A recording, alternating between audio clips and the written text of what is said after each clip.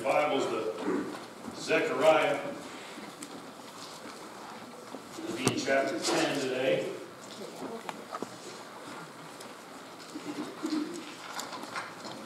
going to read the whole chapter. This is almost the rest of the answer. Ask the Lord for rain in the springtime. It is the Lord who makes the storm clouds. He gives showers of rain to men and plants of the field to everyone. The idols speak deceit. Diviners see visions that lie. They tell dreams that are false. They give comfort in vain. Therefore the people wander like sheep, oppressed for lack of a shepherd. My anger burns against the shepherds. I will punish the leaders, for the Lord Almighty will care for his flock, the house of Judah, and make them like a proud horse in battle. From Judah will come the cornerstone, from him the tent peg, from him the battle bow, from him every ruler. Together they will be like mighty men trampling the muddy streets in battle. Because the Lord is with them, they will fight and overthrow the horsemen.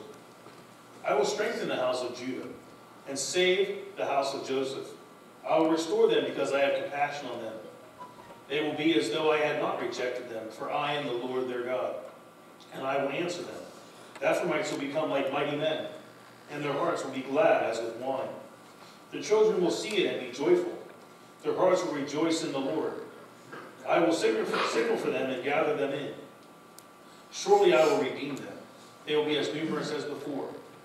Though I scatter them among the peoples, yet in distant lands they will remember me. They and their children will survive, and they will return. I will bring them back from Egypt and gather them from Assyria. I will bring them to Gilead and Lebanon, and there will not be enough room for them. They will pass through the sea of trouble. The surging sea will be subdued, and all the depths of the Nile will dry up. Assyria's pride will be brought down, and Egypt's scepter will pass away. I will strengthen them in the Lord, and in his name they will walk, declares the Lord. Now, as we continue into chapter 10 here, remember that it's this part of the oracle. This is part of the oracle that began in chapter 9. Now, an oracle is a message from God that usually comes as a response to an inquiry. We talked last week about the inquiry here being the building of the temple. In other words, we built this temple here, God, now what? Because Yahweh's answer comes in chapter 9, 10, and part of 11. And so we join this oracle in the middle as the answer is shifting gears a little bit. The first part focused on Yahweh appearing to his people. And it was the expectation of the people that since his glory left the temple in Ezekiel, now that they've rebuilt the temple, they're anxious for his glory to return. That's their expectation. So we know that Yahweh's glory would indeed return, but it wouldn't be until Jesus came. 500 years later. That's a long time. 500 years. And Jesus entered the temple declaring that it would be destroyed again. The temple that they just finished building. Jesus walks into that temple one day and says it's going to be destroyed. The people didn't enjoy hearing that. That was their pride and joy. Jesus is coming and saying he's going to destroy it. And so it was, again, not what they expected. But he's going to rebuild it in 3 days. You see, that confused them. But great things will happen on that day. And at the end of chapter 9, we read that Yahweh will save them on that day as the flock of his people. They will sparkle in his land like jewels in a crown, it says. This is the day that people are longing for, and they firmly believe that since they built the temple, that Yahweh should indeed act on their behalf. This is what we did, God. Now what are you going to do? And so that's sometimes that's our expectation too. We think if we do A, God will do B. But that's not how Yahweh works. That's just not how it works. This is why Yahweh gives the answer that he gives. See, after the firm prophet promised to appear and to save them, his answer continues. And he says, ask me. Ask Yahweh for rain in the springtime. Because it's Yahweh who makes the storm clouds. He gives showers of rain to men and plants field to everybody. Everything that is or ever will be that is good comes from God. Even the rain. And for the most part, most of the time we want it to rain. Sometimes it rains.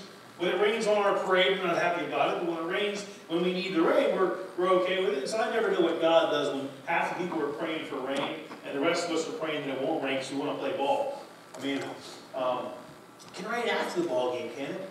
Can rain all night for all at once. Just Don't reign when you want to play, right? But everything that's good comes from God. But he still wants us to ask him for it, doesn't he? He wants us to ask him for it. And the people of Zechariah's day should also have known that. But Yahweh wanted them, and he wants us to ask for these things.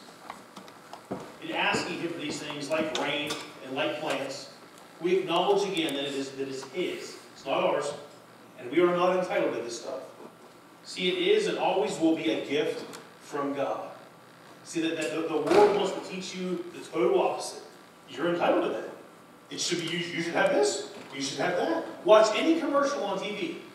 And tell me if they don't tell you that somehow you deserve this. You deserve a break today. I'm showing my age.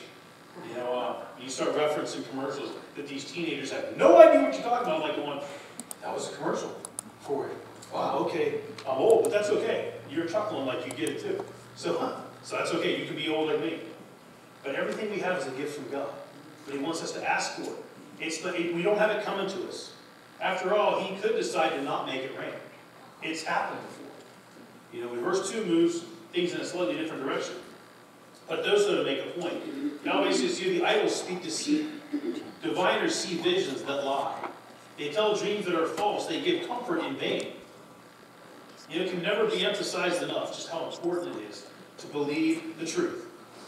There are, and always will be, tons of lies. I tell people lies are like computer viruses. You never know where they're going to come from. You never know where they're, or what you're going to have to do to get rid of them. You just have to wait for it to happen. All of a sudden there's a virus on your computer and you're like, then you got to get rid of it. Or you got to get a whole new computer. So you never know what lie is going to come out tomorrow. But as believers in and followers of Jesus Christ, our calling is to believe and to proclaim the truth.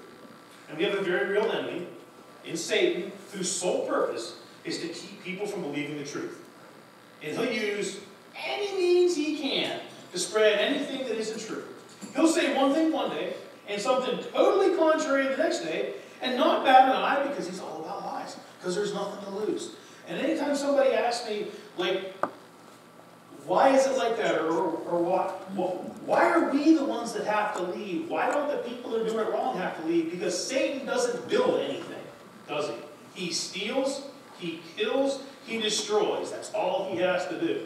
So he's like the little kid that when you're trying to build the tower and he comes and knocks it down, which is fun when you're a little kid, because that's what you do with your little, you build a tower and the little boy knocks it down and everybody goes, yay, and then you build it, and it's fun. But it's not fun when you're trying to build the kingdom. And the enemy comes in and tells lies. And see, he uses idols, he uses diviners, he uses people who tell dreams that are false, anything to give comfort, but comfort that is in vain. People who choose to believe lies and liars wander like sheep, oppressed for lack of a shepherd. You know, if you want to stop being oppressed, stop believing lies. It's really that simple. Jesus addresses this head on in Matthew 9:36. You know, when he says that he had compassion on them because they were harassed and helpless like sheep without a shepherd. Jesus tells the disciples that the harvest is plentiful. It's like, guys, there's so much to do, but the workers are few. Well, I wasn't planning on being poetic there. There's so much to do, but the workers are few. So they need to ask the Lord of the harvest to send out workers into the harvest field. See, there's nothing worse for a sheep than to not have a shepherd, or for a sheep to have a bad shepherd. See, the end of Zechariah 10:2, after Yahweh talks about the liars, he says, therefore, the people wander like sheep oppressed for lack of a shepherd. Now remember, in Zechariah's day, they're 500 years before Jesus. But they're suffering at this time because of lack of shepherding. So when Jesus comes, 500 years later, they're still wandering like a sheep without a shepherd. That's a long time to wander. And a lot of people come and go, and they're wandering like sheep without a shepherd. I mean, Jesus says they're harassed and they're helpless. And I don't know about you, but I don't think anybody likes being harassed. I don't think anybody likes being helpless. Those are not things that we seek out. Hey, what do you want to do today? Let's go find a way to get harassed. Let's go be helpless. That's just not on your list of things to do. So, but then here's the crucial part. Yahweh says in verse 3, my anger burns against the shepherds, and I will punish the leaders. He never gets angry at the sheep in this case. It's not the fault of the sheep, but it's the leaders, it's the shepherds, and he promises to punish them. And anyone who's lied to the flock or caused any of the flock to wander, will be punished. And on my end of things, I find that as good news. Because the people that are telling you to do it wrong are going to get what's coming to them. Now, it's not my job to punish them. Some days, I would like to make some suggestions. God, if you ever want my opinion, I can tell you what I would do. You know? But he doesn't do that. But as a shepherd, I take that very seriously. Because a long time ago, I met with a fellow from a different denomination that I was interested in joining. I was really interested in joining. And they were interested in welcoming me, so we got together to talk. And it was all said and done. This fellow did something I never thought anybody would do, but this is what he did. He encouraged me. He said, you need to stay with your United Methodist Church. I wanted to hit him, because I wanted a different answer. I wanted yeah, come with us. We're doing it right. And this is what he said. He said, your job is to proclaim the truth. And wherever you decide to go, that's going to be true. Wherever you go, there will be a backdrop of lies. And you need to decide where you're going to proclaim the truth and which backdrop of lies God wants you to proclaim it to. Yeah, that makes sense. That makes sense. Okay, I guess that there's it doesn't really matter where you go. You're going to find lies. People believe in lies, and people that need to hear the truth. You know, and good people that are believing the truth. And I can tell you confidently, I was trying to get away from a lie. Specifically, the lies that are being put forth from leaders within the United Methodist Church. And once I realized that there wasn't anywhere to go to get away from all the lies, it was pretty simple. Proclaim the truth at all costs and at all times. The only one who likes lies is the devil. The only one who wants you to believe a lie is the devil.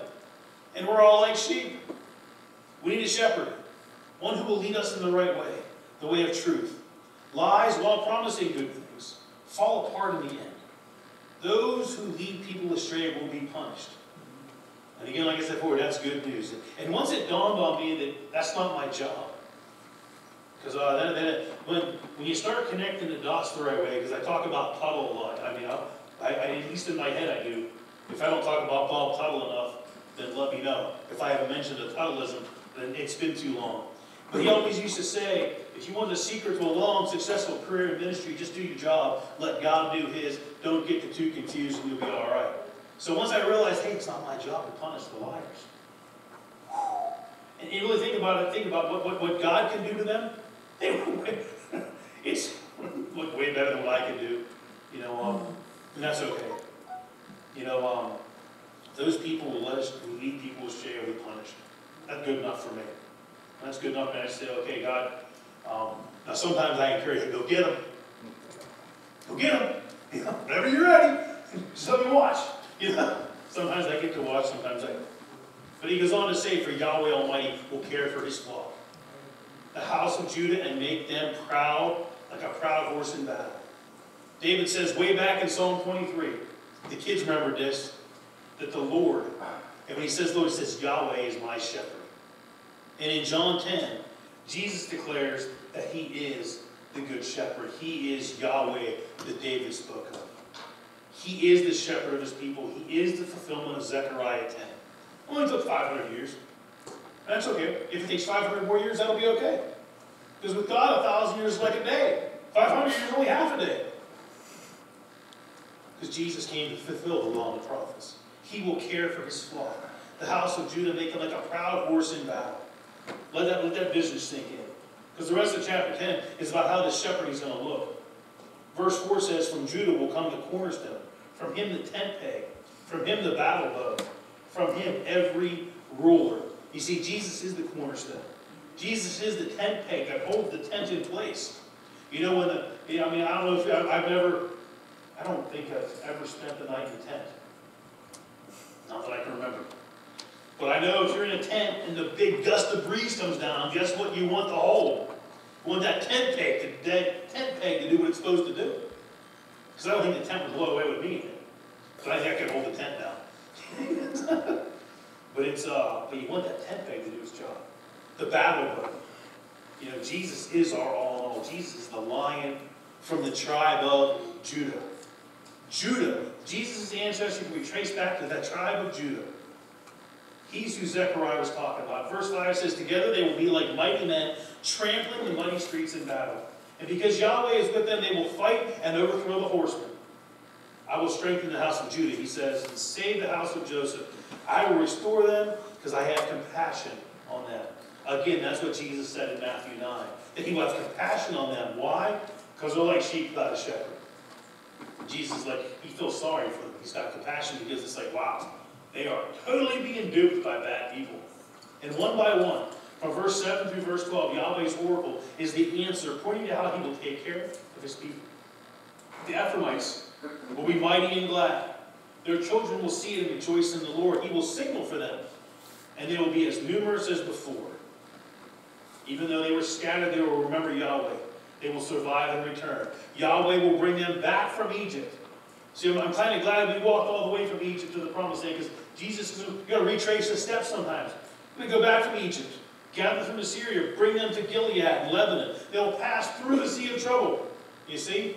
Pass through the sea of trouble. Assyria's pride and Egypt's scepter will be brought down and pass away. The most powerful people on earth, the most powerful kingdoms and nations on earth at the time will be brought down by Yahweh in that day. And he says he will strengthen them. And in him and in his name they will walk. You see, because Ephraim represents Yahweh's people who've walked away, who've chosen to leave the fold. Gotta go back to Psalm 78, a psalm attributed to a fellow named Asaph, who tells the history of the Jewish nation from the time of slavery in Egypt up to David's day. And if you followed the oracle there in chapter 10, that sure sounded like from Egypt, clear up through David's day, didn't it? It says in Psalm 78, the men of Ephraim, though armed with bows, turned back on the day of battle. They did not keep God's covenant and refused to live by his law. They forgot what he had done and continued to sin. See, the biggest problem is you forget what Yahweh has done. And it says, hey, God, he's come through before, he's going to come through again. Chapters 78, 67, those are big numbers for Bible verses, but in Psalm 78, 67, says he rejected the tents of Joseph, and he did not choose the tribe of Ephraim. See, Ephraim deserted Yahweh and his people. Yet in Zechariah, we see that Yahweh is ready to forgive and bring them back into the fold. Because that's what the Good Shepherd does. That's the answer to their question coming from the oracle. Jesus will be the answer. He will be the Good Shepherd. He will do all those things, and he'll even bring back into the fold those that have rejected the promise. Yahweh always shepherds his people. Even those who've chosen to walk away, his gate is always open to those who wish to walk with him. But remember what he said. Broad is the gate that leads to destruction, but narrow is the gate. The gate's open, but it's a narrow gate that leads to life, and it's only through Jesus. He will strengthen them, and in his name they will walk. And he takes care of his people. Always has, always will, and we are his people today, if we walk according to his word. And that's what we're going to do. We're going to walk in the name of Yahweh, and then trust that he will indeed strengthen us, because he is the Good Shepherd. Let's pray. Father God, we thank you, Lord, great shepherd. We thank you for leading us. We thank you for guiding us. We're trusting you, Lord, that you're going to bring us to the green pastures, the still waters, Lord. And Lord, sometimes, as David says, you walk through the valley of the shadow of death, but Lord, there's nothing to fear. And we pray, Lord, you will lead us and guide us all the way. We thank you for being the answer. Lord, there is no other answer.